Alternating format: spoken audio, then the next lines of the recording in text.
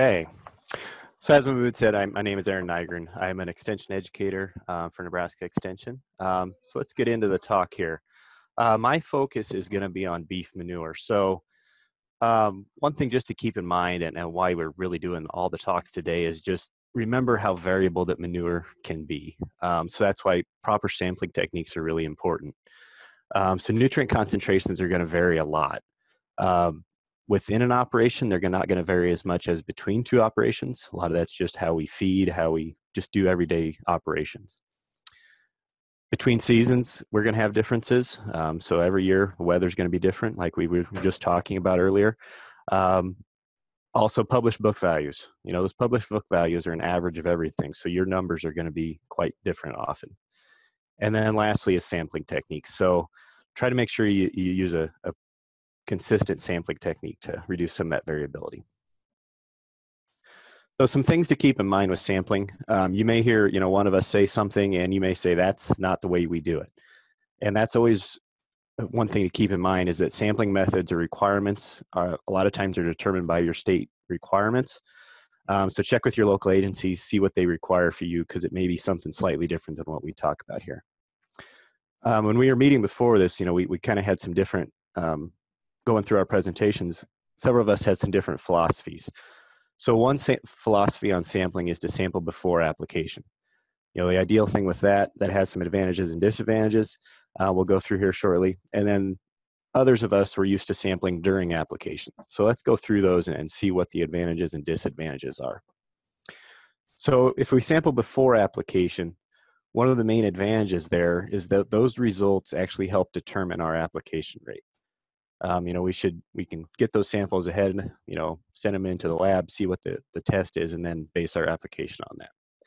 The disadvantage is it's harder to get an actual representative sample.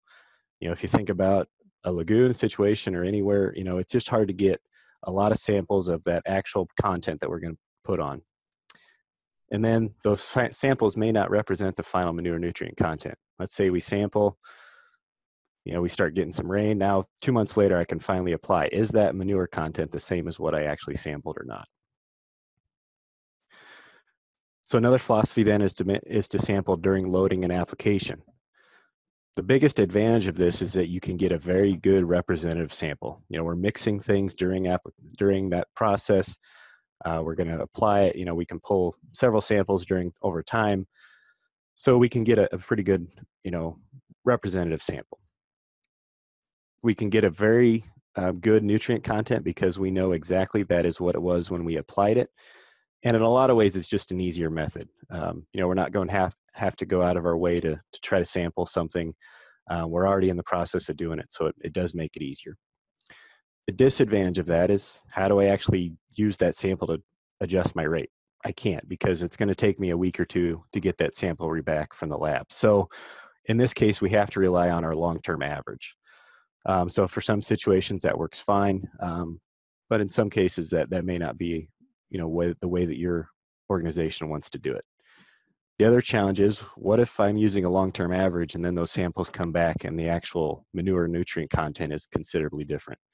Then we may have to go back and we have to add fertilizer, or what if we over-apply based on what was actually there? So there are some disadvantages as well. As far as how often should samples be taken, so this is more based of the way we do it in Nebraska, which is more that during application. So we would sample often to get some baseline values, use those for our averages.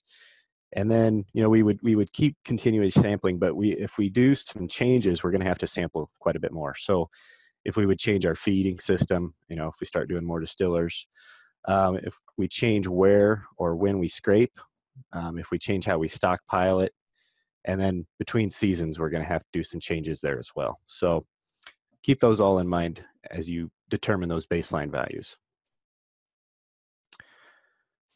Whatever method you're doing, if we're doing solid manure, the key is take a lot of subsamples and then mix those well. The more we do, the better. The key, though, is it still has to be something reasonable. I mean, none of us are going to take 50 subsamples and mix them together, even though that would give us really good results. So the key with that amount is how variable is that manure. Another key is whatever you do, try to write down that protocol because we want to be consistent in that method from year to year. If I grab it one way one year and then a totally different way the next year, those differences in that test are probably just as likely to be from the sampling method as they are from the actual manure, not nutrient content itself. So as far as the number that we need to take, it all depends on how well that manure is mixed and how much variability there is out there. So we're going to go through some different scenarios, and you'll see that the variability is going to increase as we go through these. So the first one, if we're actually taking during mixing and application, we usually say about 10 subsamples is needed. Now, some of this is going to depend on how you want to do it. Do you want to do it from just one load? You know, if you're doing from one spreader load, you need to get 10 samples from there. If you're doing it for a whole field, you know, just the average over that whole field, maybe it's just 10 of the loads that you apply to it. So go back again to what your state requires there. So in this situation, we could grab from the spreader, we could put down a tarp or a pan. You know, the tarp or the pan is probably the best way because we eliminate bias there.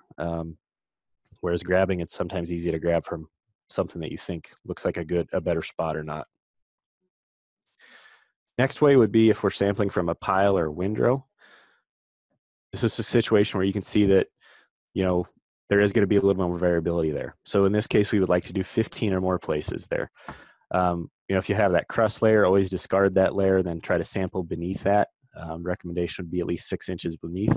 This is when you're starting to need a little bit more involved sampling method to do it. So you might need an auger, you might need a soil probe, something to help you get to that sample.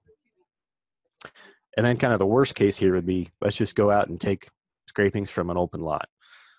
You know, at least 20 here, even more would probably be better because there's going to be a lot of variability there. So the more samples we need there to account for that variability. In this case, got to be careful not to get a lot of dirt, you know, do whatever that you think is representative of the actual sample you're going to apply. What about confined barns? We're starting to see more and more beef operations with confinement. Iowa State study found that really location didn't make a big difference. So whether they sampled in the pack, the bedded pen apron, or the stockpile, all of those had fairly similar results. So once again, they'll probably just, you know, write down in your protocol where you're going to sample from, try to be consistent that way. What they did find, though, is that nutrient content did vary a lot by operation. So very similar to any other feedlot situation.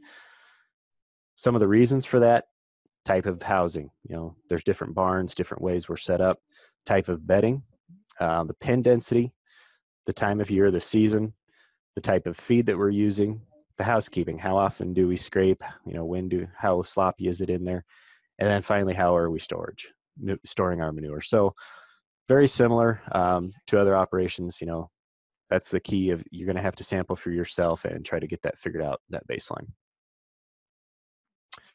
We have more operations with beef that are using holding ponds.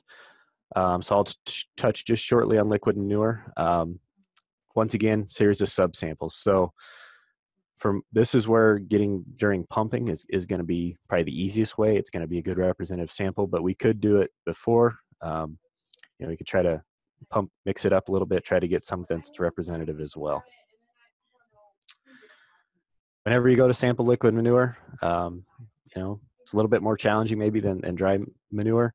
So get that sample off, take your subsample off, tape it, double bag it, you know, send it in early in the week. So similar procedures. Just make sure you're following what your state requirements are. As far as what we're going to have tested, once again, make sure you know what your state requires, but these are some typical things that we would test for. So total nitrogen content, and then also ammonium nitrogen content. We wouldn't typically test for organic because we can just subtract ammonium from total, and then we know what organic is. Then nitrate in, you know, usually it's very low. A lot of times we wouldn't test for that, but you can do that if you want to. Phosphorus is going to be a big one since that's a major component of manure. Potassium, the moisture content, and then some of our you know, lesser nutrients like zinc and sulfur. Soluble salts are going to be important if you're worried about, you know, applying it to a growing crop. So this is where in Nebraska, a lot of our holding ponds, they're pumping it through a center pivot. So we need to check and make sure that EC, we're not putting on too high of a salt content to a growing crop. And then the last one would be pH. We do have a nice NEB guide from Nebraska on manure testing. So that's NEB guide G1450, just titled Manure Testing for Nutrient Content. And then in conclusion, my summary is just the key to have anything, just like any other testing, you got to have a good representative sample.